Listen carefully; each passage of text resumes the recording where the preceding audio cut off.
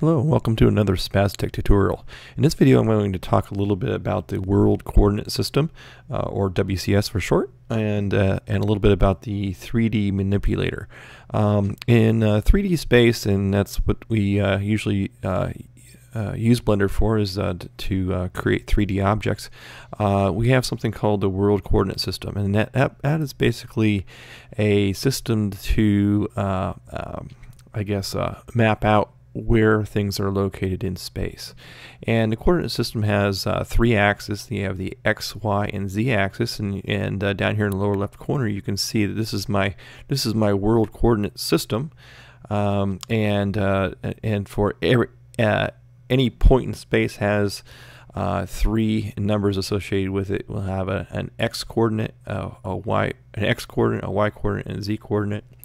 And we also have rotation, so rotation around each one of those, and that will basically define where an object is in space.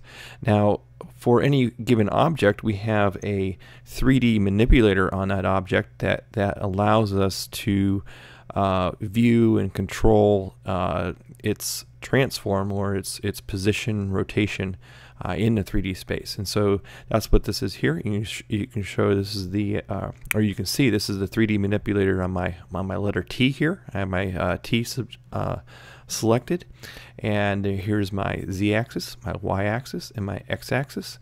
And like I showed in some other videos, I can select these and move it around. And I'm just going to hit Command Z to change that back to where it was. And just to check it real quick. Okay, yep, there we go.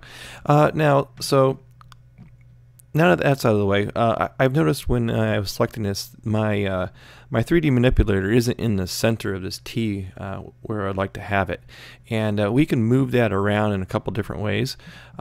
First of all, we can, with the object selected, I can go down here, the object, transform, and there's four things that are going to change that. So I can change the geometry to the origin, and the origin is where the 3D manipulator is located.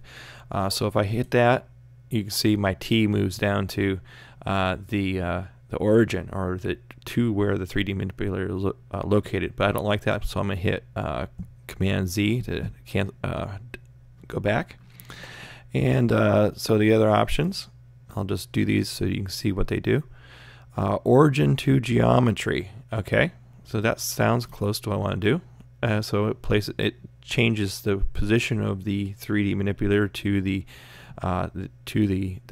letter T, and that's pretty close to what I want to do. But let's go back, and then I'll show you what the other things do.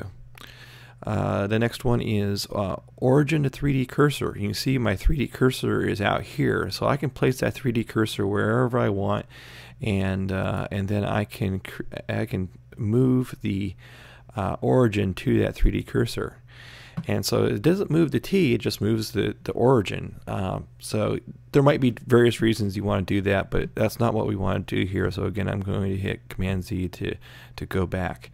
What I really want to do is I want to send it to the center of mass. So origin to center of mass. And that puts the 3D manipulator right in the center of my object, and that's kind of what I want for what I'm doing here. So that's about it. So we talked about the world coordinate system just real briefly. Everything has a position in space. It'll have a X coordinate, a Y coordinate, a Z coordinate. It'll also have a rotation for each one of those. One more thing before we go. Down here you can turn this on and off. And let me rotate around here a little bit so you can see what's going on. And you can, right now I'm in select mode, so I can move that around like you've seen. Click this, and then I can rotate it. I can grab one of these arcs and I can rotate the object, or I click this and I can grab these boxes and scale it. And I talked about rotation and scaling and everything in another video. You can go watch that to find other ways to do that. That's about it, and thanks a lot. Talk again next time.